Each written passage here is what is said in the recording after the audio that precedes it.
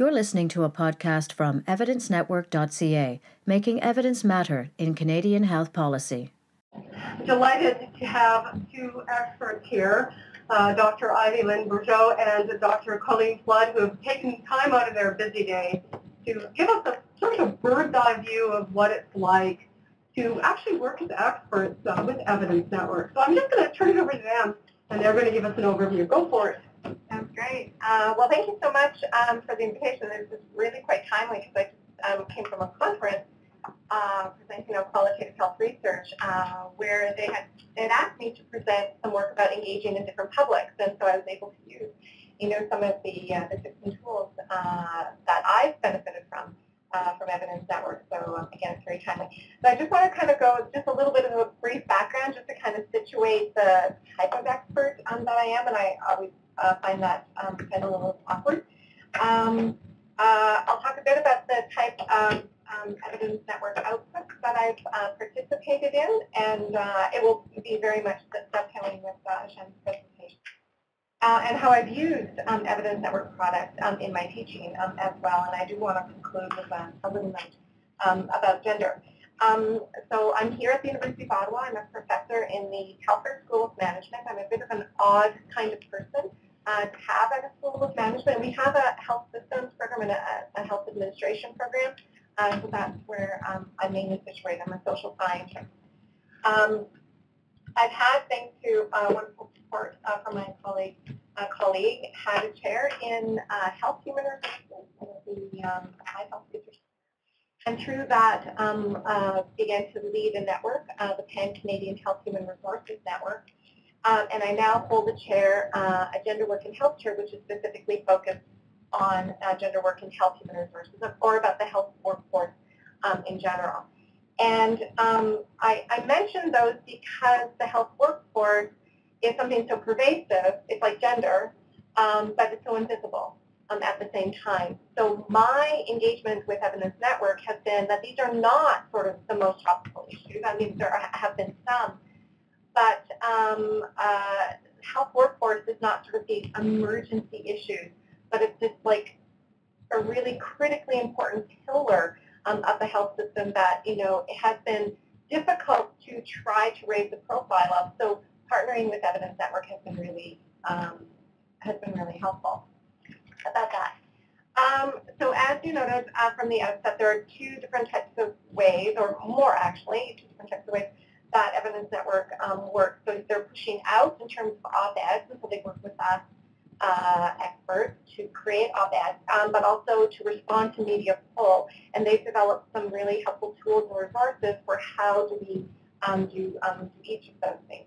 But they have modified, so there are the Evidence Network interviews, posters, get sort of pithy things out, and the posters are very similar to the memes, and so they do have that type of orientation.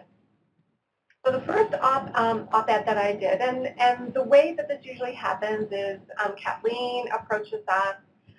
There may be something happening, maybe the ministers are meeting, maybe an issue is coming up, or maybe it's a slow time, and if it's a slow time, I want to prepare some op-eds, and she does give us, some head time, some lead time to do that. So the first one I did with my colleague, Morris Fair, who's done work in the health workforce field for a long time. And we did this piece, and this is using Morris's term, healthcare's biggest soap opera. He said because characters, are different, but the character types are the same, and it's the same plot over and over and over again when you're looking at health workforce. And in fact, we were at a round table where we were to talk to students and encourage students, to do health workforce research. And he said, yeah, health workforce research is great. You could take a paper that you wrote 5-10 years ago, you could polish it off, and you could republish it again, and it's still relevant. That is how things never change. And so so we made this comment about, in this op-ed, making the case that we need to have a much more concentrated, explicit focus on this pillar of the healthcare system. Otherwise, we would just continue to have this soap opera. So this was something that we did for the Hill Times, and as Shannon had noted, this was reprinted, Huffington Post, a reminder, Cape County Record, Fox Creek Times, Miramichi Leader, and so it got out to a variety of places, and it was so really nice to have Evidence Network. I didn't follow that. They just kept on saying, oh, it got republished, and so I was able to pull that together. And it's very nice because it's also on the archive of the Evidence Network website. I also did a piece, and so this is around, the premiers getting together. So this is in 2012. So they're talking about sort of health innovation, and again, we wanted to kind of take what we had started with this original op-ed and frame it for this is something. If you're talking about innovation, so how do we work innovatively with the health workforce? How do we make that a case? And so that came out around about the same time as the premiers meeting, and it had a very interesting response. So people picked up on it. So assistant deputy ministers that we had been working with, because what we were trying to do was to both say, here is an opportunity. We wanted to say, we want you to focus on this. And what was interesting is that some of these issues that we worked with we are working on this, and so they were a little bit concerned about how critical we were in that piece, or I was, because it was just a solo piece that I did at that point. So that was two things. Number one, we hit a nerve, and we knew that they were reading it. But it did have a little bit of a backlash for us because they were asking us, with this network that we had led, what is it exactly that you see yourself doing? Are you just providing us with evidence, or are you going to be criticizing us? And I'm going, well, we're in academia, and I think we're going to do a little bit of both. So you're going to develop a thick skin, please. And so I had sort of retreated a little bit because of the little bit of a negative impact that we had with that. But then came around to, there was I was asked to do a presentation around midwifery in Canada. And so if you want to think about a really invisible issue, that's midwifery in Canada. And it was a piece that, and it was in part one that I kind of pitched. But I was initially contacted by some of the midwives because they were having a meeting, and they said, we really liked the presentation that you did in Regina, Saskatchewan. They were having their meeting in Saskatoon. Could you write an op-ed that was similar to that? And then I said, well, I'll do that in partnership with Evidence Network. And so it was about why do we have so few midwives in Canada? And this was something originally published in the Saskatoon Star Phoenix because, again, it was around that CAN meeting. And then it came out, and what was very interesting, it ended up being rated, because it had such a far reach, ended up being rated as one of the top 10 op-eds from Evidence Network in 2014. It was translated into French, and then it had a really good run in the French media.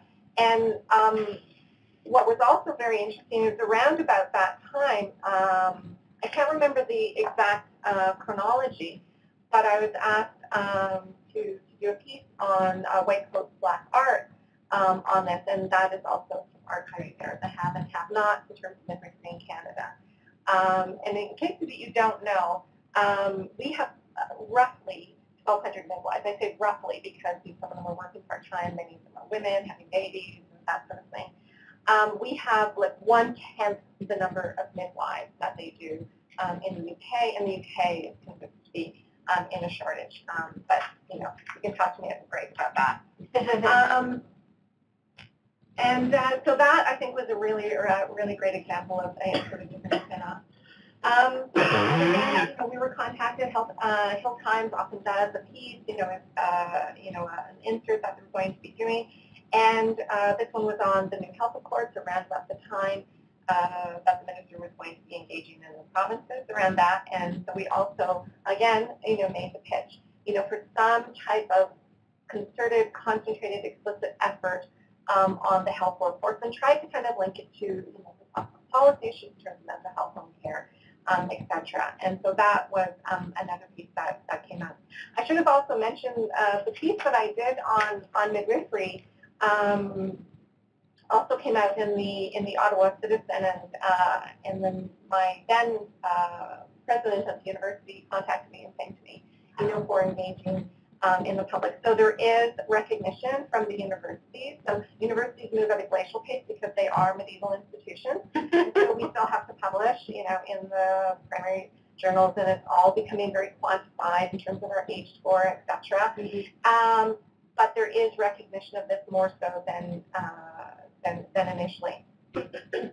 I also brought on a student that was working with me in the Evidence Network family, and we did a piece on, we talk about sort of aging of the population. The health workforce is also aging, so there are different factors. And so how is it that we are going to create a health workforce to meet our aging population? So that was another piece that came out just last year in the Hill Times, and was, so the last few pieces have all been published in French, which is great.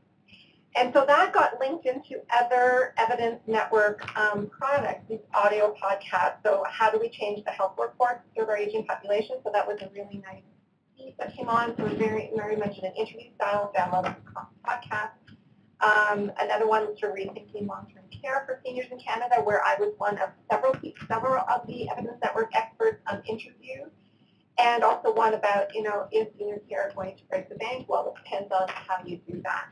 And then I produced some really nice posters that looked like names with my face on it, which was some of them a little bit more off-putting than others. But the one that, and it gets retweeted, and so even though we've done these about a year ago, it does come back, it's kind of hot sometimes, particularly with your face on it. But the one that I really liked is the quote that they took is that from my words, you can't just wave a magic wand and suddenly have everything in the health system delivered by home care without there being explicit consideration about who is actually going to be doing that. And so it was making the case for any time you have a health policy, you really need to appreciate and understand and explicitly engage in the health workforce to know what are the health workforce implications. So if we're going to have a mental health policy, if we're going to have a home care policy. So those have been very nice. And another one that they did, which is one of my favorites. The architecture of our healthcare system was created in the 1960s, but we've had a demographic shift that's reversed since. And our healthcare needs and our health workforce needs to meet those changing needs. Also, in part through my participation with Evidence Network, I get contacted by the media to respond to particular issues.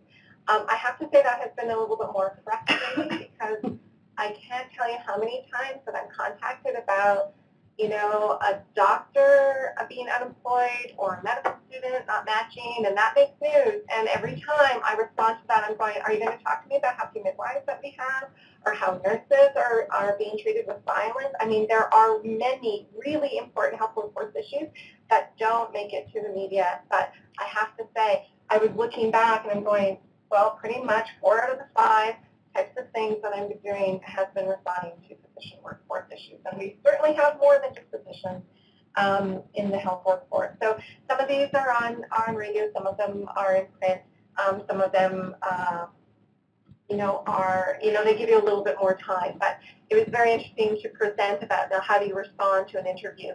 Do it right away, right? When people are contacted by the media, they often have to get something in, that afternoon. Sometimes you have a little bit of lead time, so you do kind of have to drop things, which can be difficult in an academic environment which doesn't operate for you stuff.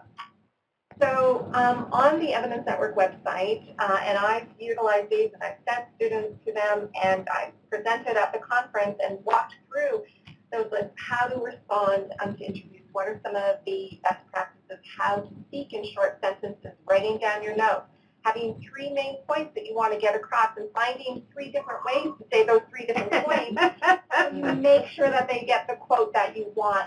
But to develop a relationship with different people in the media, so that when they have a low point, you want to do that. So don't treat it as just a one-off.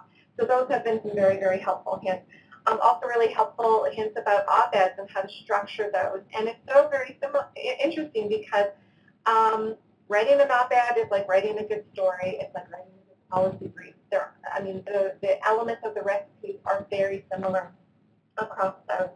And then I've used those in courses and for students and presentations. The other products that Evidence Network pulls together are the ebooks, which have been great. And so you get your little piece in the collection of all of the different members of Evidence Network. And I've used that for my health policy class, my Healthcare in Canada class. They're very easily digestible pieces. If we don't assign the readings in class, I still have it as, please refer to this, whatever paper you're going to be doing.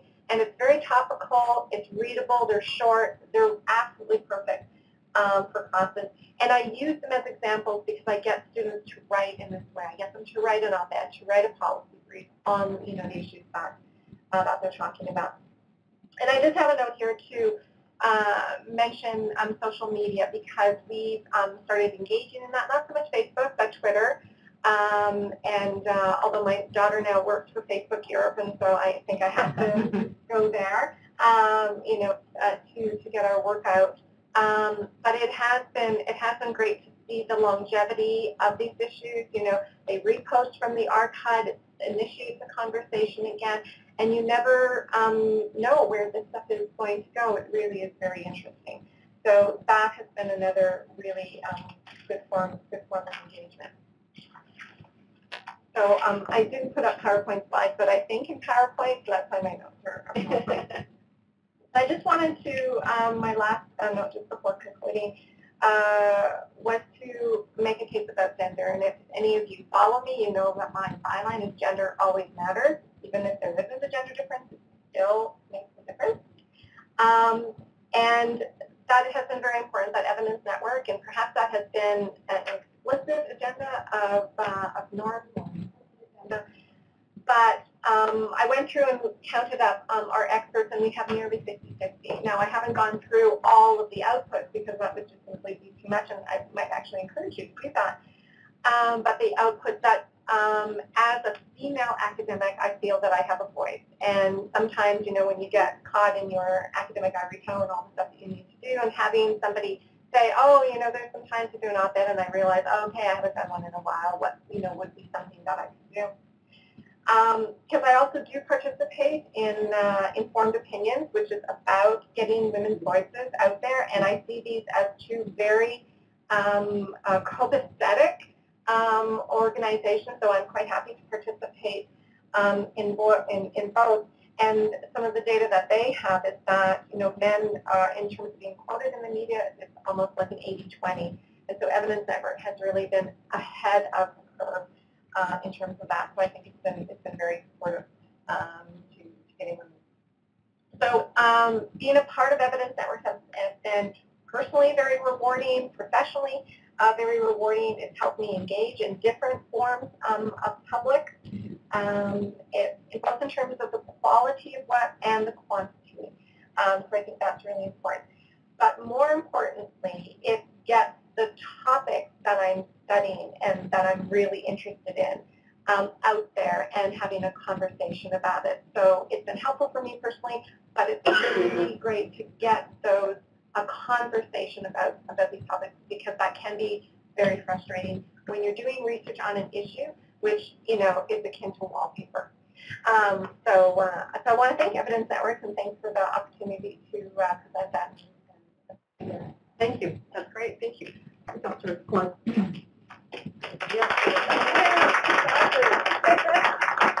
Exactly. As I read my notes. Well, first of all, I'd like to thank Evidence Network as well, Nora Lou for starting it, and Shannon has been a great. I'm going to speak about it both as someone who writes as an expert, but also more from a kind of a policy perspective about why it's important, not from my own perspective so much. So my background is I am a lawyer by training, but I focus on health policy issues, and particularly I do work around how different healthcare systems function, and particularly the legal governance of healthcare systems. So the impact of something like the Canada Health Act on the services that we receive, the quality, safety, accessibility, and compare that. I do a lot of comparative work. So my home country, New Zealand, but, as an immigrant, you're kind of always thinking about other places and other spaces, and why do we have differences in something that seems so obvious, and yet don't happen here, or happen here but don't happen here. So I tend to come at it from that lens. That's my sort of expertise, if you wish. But also I have dipped in and out of academia and doing other things. So Ivy mentioned her CIHR chair in gender. So for a while I was a scientific director at CIHR. And I spent a lot of time wondering about health services and policy research. And I spent a lot of time wondering about the production of knowledge and research by the ivory tower. There is an awful lot that happens there, and huge amounts of investment, and we always want investment, blah, blah, blah. But there is a gap, which most of you know about, between that production, the ivory tower production, and the uptake into policy, well, not necessarily the uptake, but consideration, or that they even know about it by policymakers, by the media themselves, because the media may not know about it, and increasingly, of course, the concern is by the public, because the politicians are listening to what the public says or what they think they feel on any particular topic before they make a move. So all of these things are being linked up. So I think about it from that perspective as well, right? So that translation from of knowledge, of research, and the billions of dollars of investments that we make into people like Ivy and me, and the flotilla of PhD students and master students and little undergrad bunnies behind us, and then actually getting that information, that evidence, into the hands of people that we ultimately hope will at least consider it, even if the real politic of the day is they can't rely upon it, right? So that's how I come about it. And I think that this problem has been a problem that we've been talking about since the days of Jonathan Lomas and the precursor of this great institution. But I should say that I think this problem is even more of a challenge because of the growing web of communication channels. So it was once, as you know, the story goes, we'd all sit down together and watch the evening news. Yeah. In New Zealand, we had actually one channel where I grew up, which is in the middle of nowhere in the north of New Zealand, actually one channel. So you watch that, but of course, and one newspaper. But now, it's not that newspapers aren't important, but we have many, many different channels of communication. And that is both glorious in that there are room for multiple voices and multiple perspectives. This is fantastic in so many ways, but it's also terrible. It's terrible because we can just listen to ourselves in this great kind of echo chamber. We can just listen to people that support our own biases, our own opinions. The anti-vaxxers are all on their particular channel. We should privatize Medicare, they're all talking to their particular people, the people that Ivy and I were ourselves on Facebook, but nobody listens to us.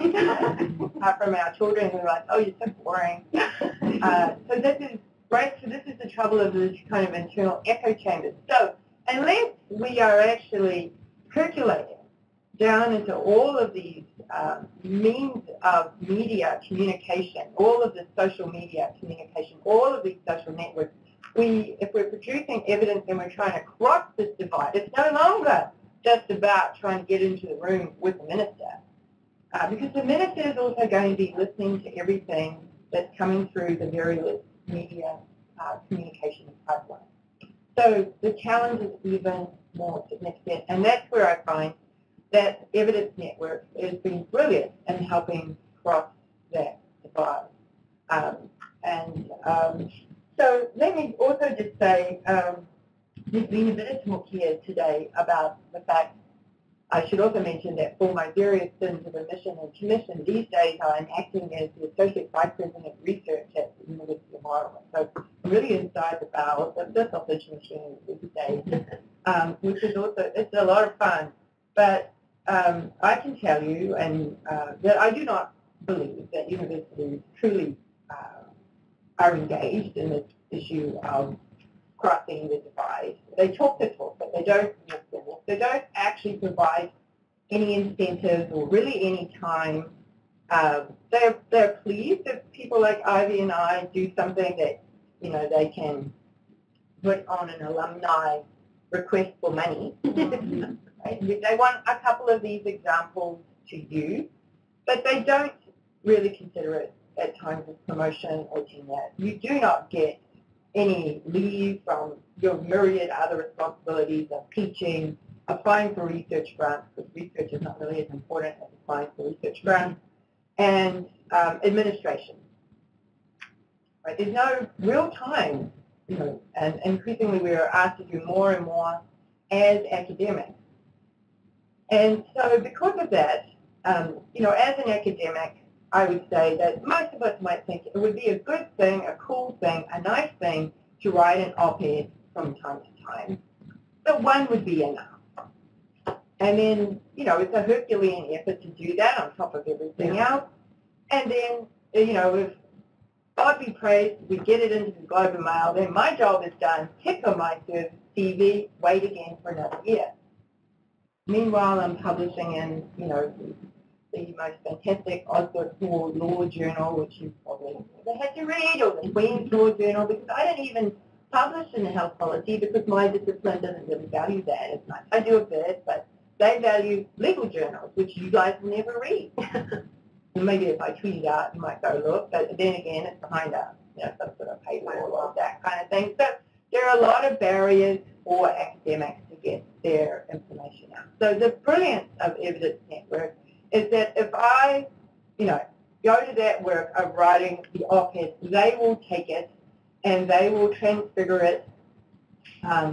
First of all, they'll do their magic of taking the words that academics like to use, which are about impressing each other with their intelligence.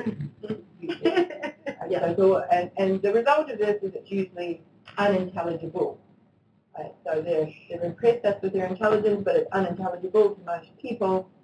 Kathleen will gently turn this into language that most people can understand. Some people, as was mentioned, have this ability, but most academics don't. And they will write this in extremely pointed-headed, difficult, opaque sort of stuff. And there's gems of important stuff in there, but it's just hard to understand. Kathleen will turn it around, and in doing that, she trains them how to write this in better ways as well, which is a very good thing. But then the true brilliance is that having put it into one place, she will then take it and get it into, in my case, 13, 14, 15 other places, which I would never have the time, energy, or fortitude to do. I am just too busy with a myriad other things, and I don't get enough brownie points for doing that, right? So this morning, someone sent me like a list of some of the places that the things have gone. I'm just going to read out like some of them. Ottawa Live, Battlefield News Optimist, Huffington Post, Policy Options, Canadian Healthcare Network, Winnipeg Free Press. This is just mine. Politics, Huffington Post Quebec, Profession Santé, Options Politique, Les Soleil, Waterloo Region Record, Canadian Healthcare Network, Battlefield News Optimist, Local Express, The Daily Gleaner Fredericton, Whitehorse Daily Star, Saskatoon Star Phoenix, Windsor Star, CBC News, La Presse, Miramichi Leader, Weekly Voice, Troy Media, Clearwater Times, Globe and Mail, whatever, Lakeshore News,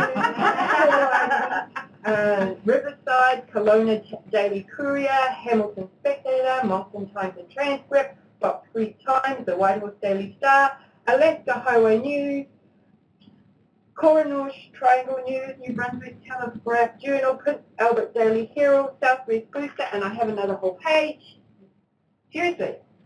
Okay, so this is the kind of impact that means something, because some little person who's not now reading the Globe and Mail is going to find it pretty hard to miss my op-ed right, on why we should have national pharmacare and how ridiculous it is that a little country like New Zealand, where I'm from with 5 million people, can do this, and the sky hasn't fallen. kind of thing, and evidence from there about how they do it. And how they haven't washed away $5 billion worth of change at the same time, and all these kind of things. So this is the sort of thing, I think, that is really wonderful. And then, of course, every time it comes out in a new venue, it's another opportunity to post on Twitter, to post on LinkedIn. You know, I actually need to do more of that, like as it's coming out, to post and repost, because, of course, people dive into Twitter. Like I'm on Twitter at some point all the time, and I'm just sick of it, and I don't look at it again. So, you know, if stuff is being reposted, that's good, because you might catch it, right? And it's really fantastic as a resource for kind of research for a lot of people as well, and being used. So I think that, to me, is the brilliance of Evidence Network, and why I thoroughly support it. And in fact, we essentially asked Kathleen during my Centre for Health Law Policy and Ethics to do this work for us more directly, modelled on the Evidence Network as well. So, so I just want to thank the Evidence Network again for all of the fantastic leadership that works in this area, both personally and as a person who really cares about the bigger picture of getting evidence into the hands of people who might make some difference with it. Great, thank you very much. Thank you. Thank you for taking the time today, Lynn and Colleen. When I was talking to Kathleen about who we thought would be available, Kathleen said, well, you can try Lynn, you can try Colleen, but both of them are really, really busy. So I don't know if they'll have the time, but I'm so pleased both of you were available. We'll do some questions as well, take some questions as well from the floor. But thank you for reminding me, because we do have a new ebook coming out, and it's called Evidence Trumps Fake News, which is and we use that, and apparently we put it out on the online, and we get all sorts of trolls going about Trump. So, well, we have to deal with that. That was kind of fun. That was a lot of fun dealing with trolls. You know, you've made it if you've got trolls. Yes, I know. Well, as a female who regularly wrote op-eds about abortion and gun control at the Winnipeg Free Press, I was well used to trolls anyway. We'll take questions from the floor. If our experts, if anybody has any questions that they'd like to ask for our experts, we'll let you off easy, I think. Any questions? Oh, go ahead. Just because there are no questions, I'll ask. Just curious about it, and maybe this is a question for you, Shannon. Are you obligated? Do you have a contract with the Evidence Network? How often do they reach out to you? And maybe, Shannon, if you could talk about how many experts you have. No. I'm curious about that. No, I don't have a contract. There isn't a requirement that I do any op-eds. I just sort of, as kind of a sense that I should do one a year, and other things. And particularly if I have, a student, and bringing students in to this, to the importance of op-eds and engaging and having it, shining on some of their research. And sometimes we do that, so it's not an either or. So if I say, okay, something's going to be coming out in the Canadian Medical Association Journal or Canadian Family Physician, we could do something around that, so that whatever comes out, there's sort of a spin-off of the academic publication as well. But there isn't a contract. It's just a notion. There's an email that gets sent out to us, and we either pick it up or don't pick it up, depending on whether or not we have the capacity. Sometimes we will push something to Shannon or Kathleen. So I would say, I'm talking to somebody. There's a moment coming up where we have happened today with Steve Morgan presenting to the sort of provincial government on national pharmacare, for example. So these kinds of moments, if you know that they're coming up, we might say it'd be a really good time to get something in the media, or the recent rigmarole about the BC research on vaccines. If I had more time, I've actually got a vaccine kind of op-ed in the hopper, and this would be a good time to put it in the context of this and get it out there. So there are windows of opportunity, I think, that come up, and I think Kathleen and Shannon and the team are really great at building that sort of networks, right? Networks with the media and then networks with the experts. But I think, the idea is to keep the experts refreshed and not just have the same old, and so get new people's voices out there. And I also think it's really important that the network be as, it's really got to be evidence-based. It obviously has a bit of a social justice kind of lens on it, but I think it is important to have, when the evidence isn't in favour of that, then that has to be there as well. And I think they've actually been very committed to that, to be as impartial as possible. Here's the evidence, here's the research, and try to filter out people who try to write too much. This is just my opinion, this is the politics, that kind of thing. So we wanted to inform politics but not be political. Yeah, we were trying very hard to stay away from being like the Frontier Center or the CCPA. One of the kind of pet peeves that I had when I was the op-ed editor at the Winnipeg Free Press is anytime anything came from the CCPA, I knew what they were going to say. The NDP is wonderful, everybody else is garbage, right? And it's like, I don't want that kind of obvious tilt in anything that we put forward. I want it to be evidence-based and as apolitical as possible so that there is no obvious political reading that you can put on it. In terms of experts, I think we have probably about 60 that are listed on our website, but it changes and grows as time goes. There's new people that are coming on. We have Tom McIntosh out of Regina that's just come on as our health policy researcher out of Regina at the Johnson Shoyanama School of Public Policy. He's a really dynamic researcher that started with us as well. I just came out of the Prairie Political Science Association. I did a conference there in Banff. It is such a tough job sometimes having to do Banff conferences. So I did how to write an op-ed, and I got about 10 new people that are actually interested in doing stuff that do political public policy that is evidence-based as well. So we're hoping to bring them in too in terms of the kind of the social policy justice and kind of justice into. And, and you mentioned something too, Lynn, and I'm really glad you did that too. In terms of the Nagel report, there's been a lot of criticism of CRCs and research that has been dominated by white men and the lack of diversity and voices of our research in Canada. And what we can do at Evidence Network is provide a really kind of a safe space for women, persons of color, Indigenous persons, to be able to start the opportunity to write. As a person who has been trolled, I mean, when you are a public person, when you work for a newspaper, you are a public person. And like I say, I have had a fairly high media profile prior to that. It is really scary to have a microphone shoved in your face and to do the 8-second interview and then find out their 6 o'clock news what they've done with it. But to have the opportunity to use the 800 and 750 words and frame it the way you want to, you have total control.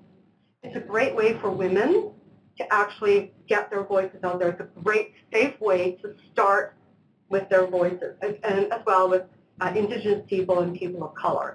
And it's also a way for universities and research organizations then to actually give them an opportunity to have their voices heard. And it's also another way that, we at the Free Press, we were constantly trying to find alternative voices other than the same 3 white guys that picked up the phone, frankly. And so it's a way of boosting alternative voices, of other voices that were available. And that's what Evidence Network is looking for. Yes? Our just question came to me now, so I'm not sure if you're trying to wrap up, but listening to you, you're kind of experts from a university institution where you have sort of that, I would say, independence. So some of us here, maybe I'll just speak for myself, I'm from an organization. So arm's length, but federally funded organization. I have experts, great experts in pharmaceutical policy and medical technology and all kinds of things. I'm just wondering where those experts, like affiliated with an organization that might not be a university, how would they fit, or how would you consider them at the Evidence Network? That's a really good question. If they are doing research that is evidence-based, we would still consider them. And what Evidence Network is interested in doing is, with smaller organizations like that, is doing potentially a small memorandum of agreement that would allow you to get the evidence-based research that you're doing to push it out through our evidence-based the Evidence Network. So if you have, we've done something very similar with this heart and stroke, where we have a bunch of researchers that are working on heart and stroke specific research that we're using with Evidence Network to sort of get that public policy issue addressed specifically through Evidence Network. Stephanie, did you want to maybe talk a little bit about what you're doing with us right now? Sure, and sorry, introduced myself last time, Stephanie Lawrence from Heart and Stroke. So we have a similar contract with Evidence Network as Shannon just described, and we just engaged in that contract because we worked with them in the spring, just sort of on an ad hoc basis, and had terrific results. So we're obviously working on policy issues, as everybody is, but we were working on a couple of policy issues that are actually very hot right now. One being food and beverage marketing to kids. And the bill was going through third reading at the Senate committee, and we have done a ton of media around it in the past year, like more media than we've ever gotten on any issue. But we wanted to elevate it a bit. We actually wanted the decision makers to see it. So we did 2 op-eds. I engaged a freelance writer. They were all evidence-based because we have the evidence-based. Since 2006 was the first consensus statement. So these are long windows too. And we had a researcher from Ottawa U who did a piece for us, Dr. Kent. And we also had another piece that was co-byline to our VP of Research and also Dr. Tom Shorsky, who's a really well-known pediatrician in BC. And we developed the pieces. Kathleen brilliantly edited them. They were all referenced, and then they were pushed out, and the results were incredible. So the first piece, byline to our VP and Dr. Shorsky, went to the Globe and Mail first, and then I think it was 12 or 14 reprints. And then the second piece by Dr. Kent. We actually targeted the I think it was iPolitics or policy options, because we really wanted decision makers to see it. We'd actually done tons in the public already. As legislation is being pushed forward now, we really need to focus on the decision makers. So we've entered into a contract, and we'll be doing some pieces over the next year, really focusing on decision makers, because they're people that we need to see it now. That's moving through the house. The way we do it, or the way we think about it, is we're not spin doctors. I mean, Stephanie Lawrence, Heart and Stroke, knows how to do public relations. She doesn't need us to do public relations. But we do need to, actually, because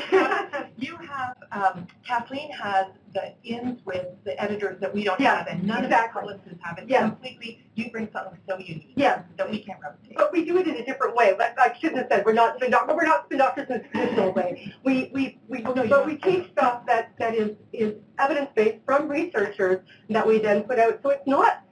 So someone can't look at it and go, oh, it's from Heart and Stroke, and dismiss it. They go, oh, it's from an Ottawa researcher talking about stuff that's important to heart and stroke, and it's not as easily dismissed, if you know what I mean. And I'm trying to choose my words carefully here. Yeah. So there are 2 issues. There's one from your perspective of your organization. Do you have what we have, the academic freedom to say certain things? So that's one issue. So I think partnering with somebody in the academic environment that allows that. But I think working in partnership with the different organizations, and I do that a lot. And even though I very much appreciate the academic freedom that I have, I also want to be working with a variety of different stakeholder organizations, so sometimes I don't say things just because I know that that's not going to play very well with one or the other stakeholder organization. And so we do kind of self-censor a little bit because you're in the health policy environment. But I have worked with a lot of different professional associations on particular topics, but it's very helpful, for example, for the Canadian Association of Midwives, for me to say things and not for them to say things, right? And they talk about having somebody else blow their horn for them instead of them.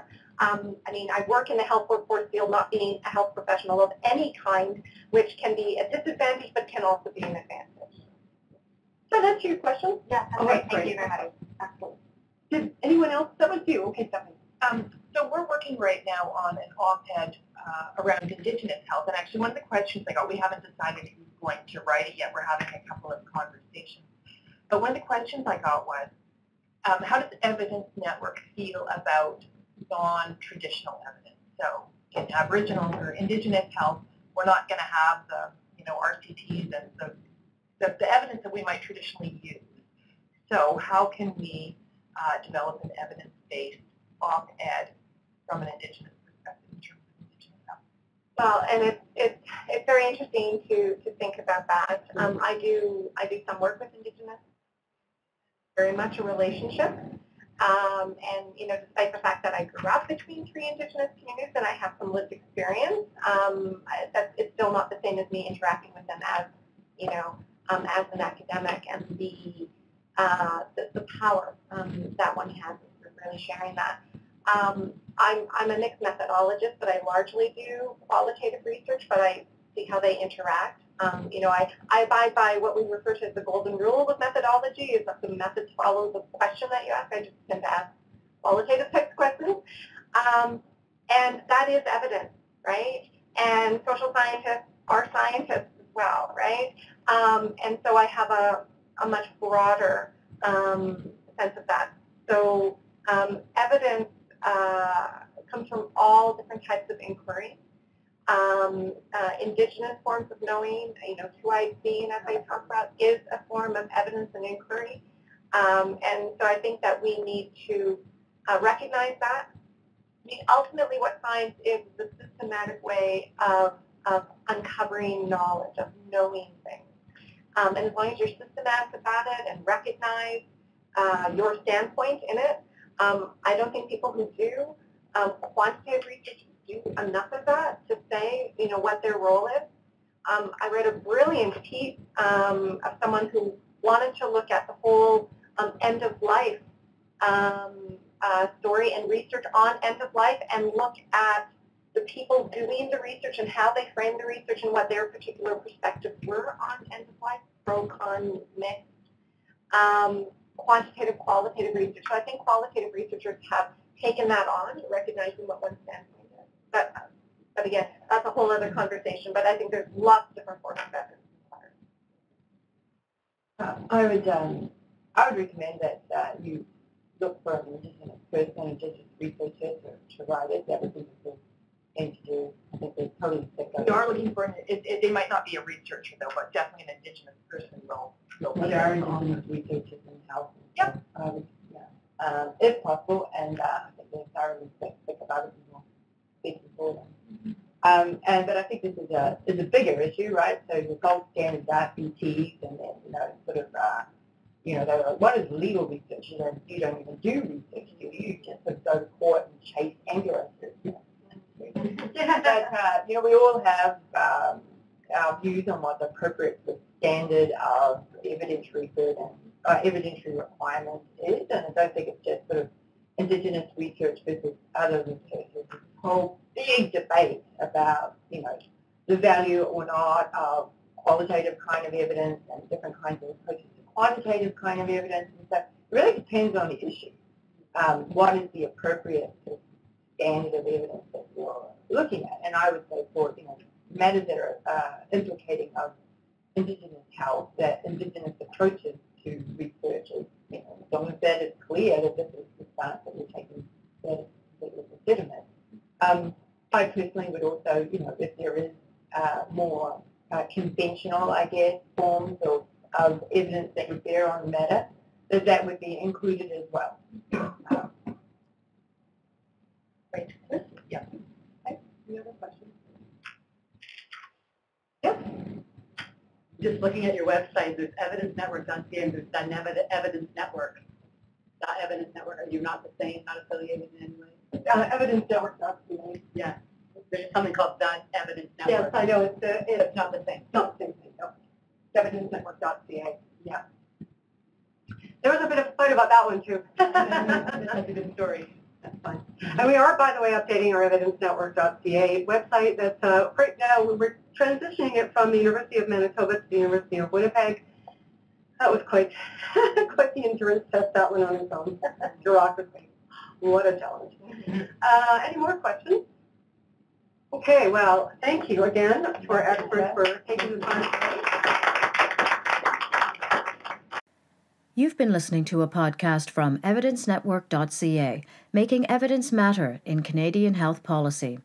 Connect with the latest non-partisan health research from experts across Canada and around the world, or sign up to receive our free monthly e-newsletter at www.EvidenceNetwork.ca. You can also subscribe to our podcast on iTunes. EvidenceNetwork.ca is funded by the Canadian Foundation for Healthcare Improvement, the Canadian Institutes of Health Research, Research Manitoba, and the University of Winnipeg.